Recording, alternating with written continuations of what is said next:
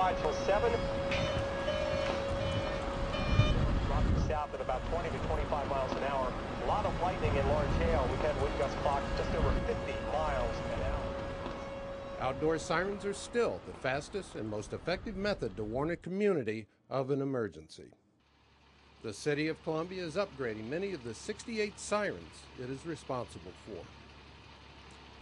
We have a number of sirens that are up to 40 years old, and we've been trying to replace them on a routine or regular basis, but we just haven't been able to get a lot done during any given budget year. So in 2005, there was a public safety bond issue that went before the citizens of Columbia, and they had voted to replace 21 of the outdoor warning sirens that we have that need to be replaced.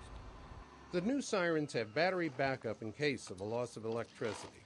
Their sound carries farther and at the same time is easier on the ears when close by because it broadcasts at a lower pitch than the old sirens. We always use a 5,000-foot radius for the sirens for planning and placement of them. However, on any given day, they can be heard further than that. There's a lot of environmental conditions that have to be taken into place as far as the terrain, landscape, actual placement, physical structures that might be inhibiting them. Something as simple as wind direction can change the distance that these sirens can be heard when a person is outside.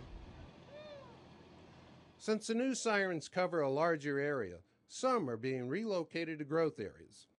That can be the responsibility of the city to recognize these needs and add or increase siren protection coverage. Or what I would like to see or even suggest at one point in time is that any new developments that go into areas, the developers perhaps can be responsible to some extent for placement of sirens. We have several developers that have already done that in our area here. The sirens that we're talking about are technically called outdoor warning sirens. Those sirens are designed to be heard outside. Their intention is that when people hear them, they find out what's going on. It then becomes their responsibility. Outdoor warning sirens can be used for a number of different things. They can be used for severe weather. They can be used for hazard material spills, some type of a chemical issue, whatever it may be that requires a large area population notification. And anytime someone suspects that the sirens have been activated, whether it be during bad weather or bright, clear blue skies, they need to listen to their local media broadcasters and find out what's going on.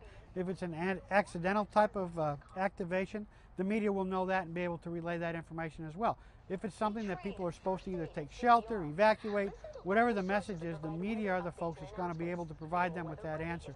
We definitely don't want people calling 911 to find out what's going on, because if it is a true event or a true disaster, they're going to be busy handling emergency phone calls and not being able to share information. Bad weather triggers most siren events, which can happen any time of the day or night. You can look at prime season for tornadoes to be from March through June. They can occur all year round. On the south side of Columbia several years ago, a tornado struck in the middle of the night. A lot of people rely on outdoor warning sirens to be heard inside, and if they're able to hear these sirens inside, that's actually an added benefit or bonus to these sirens. Their true intent and purpose is to be heard outside. What we really recommend for people that are indoors is to have a NOAA weather radio, which is activated for any type of a situation that requires, again, a large area mass notification of the population, including Columbia and Jefferson City.